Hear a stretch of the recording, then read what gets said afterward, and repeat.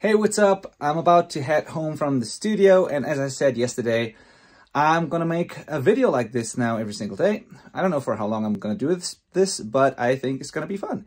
So if you missed it, I basically started what you would call a vlog, I guess. Like, I kind of hate that word for whatever reason, but I think that's what it is. I'm just documenting my journey as I go, and it's like not long form, polished sort of content like the podcast that we do. It's not just teaching, it's like it's like documenting my journey, sharing my the lessons, the failures, the successes, all of that. And I'm kind of showing you how I make records in the Bavarian Outback with people from all over the world. So today is a very short one, as I'm about to go home, as I said, but I have something cool to share nonetheless. So I was mixing a song today from an amazing band from Australia. They're called State. And the thing is that their music is mostly acoustic guitars and drums, and some piano here and there, and but acoustic guitar is the main harmony, like rhythm, whatever instrument. And the thing was that there were a couple of guitar layers in this track, and they recorded mostly DI tracks. And with DIs, the pickup in like an acoustic guitar, no matter how great they are, they usually aren't that great. So if you don't have a mic and you are stuck with like just the DI, there's only so much you can do usually, but there are ways to use it and to make it sound great. But it's always a challenge. And today I had one of these challenges.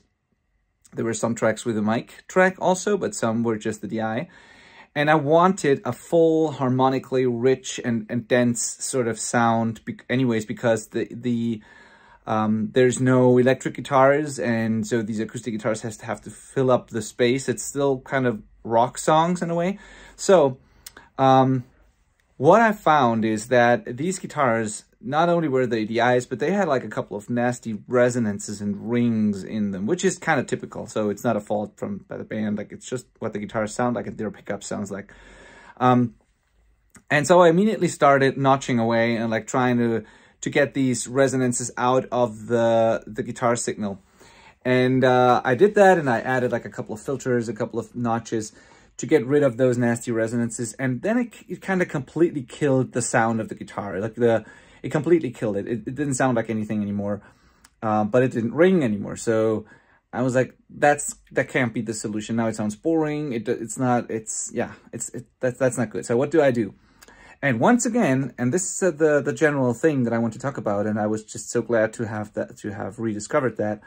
Once again, I noticed how well acoustic guitars take saturation and like even subtle distortion, overdrive, without sounding weird.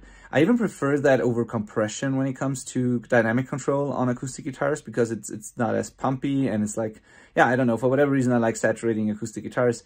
So instead of like notching out all these rings and resonances, I just sent them through a Neve preamp, and I just saturated, I just distorted it basically, and you could literally see on the analyzer, and you could also hear it, like you could see the gaps sort of being filled in with the harmonic content that the distortion, the overdrive added. So it looked like a spiky thing on the analyzer, and it sounded really resonant in some frequencies, and it had these rings.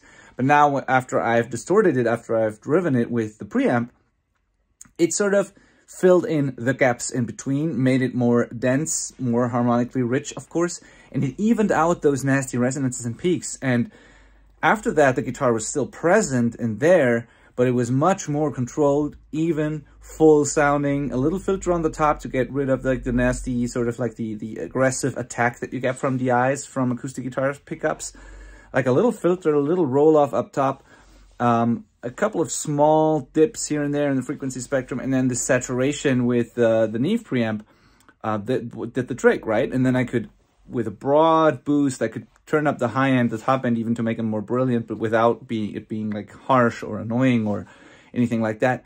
So that was really cool. And then I even, because I enjoyed it so much, I took it even further, and there were a couple of like melody sort of lead guitar lines played with the acoustic guitar that I completely distorted with the Neve, and I basically treated it like a guitar amp. So a lot of people like to do that, and I did that too as well today.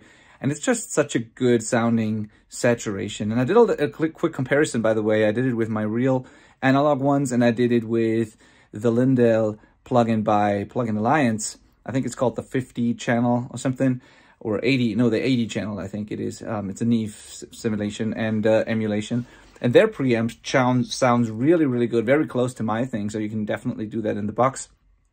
And yeah, anyways, I just wanted to share that, because sometimes you might want to control overly dynamic acoustic guitars, or you have these harsh, sort of nasty peaks and resonances from your room or from the guitar itself, from the pickups, or you're stuck with just the eyes as I was today. There's always a solution, and saturation often is it for me when it comes to acoustic guitars. Yeah, if you have another good approach that has worked for you in the past, let me know. Yeah, this is just something I've not learned today, but like rediscovered today, and I had a lot of fun with it, so I wanted to share it. All right, going home. Talk to you tomorrow. Bye-bye.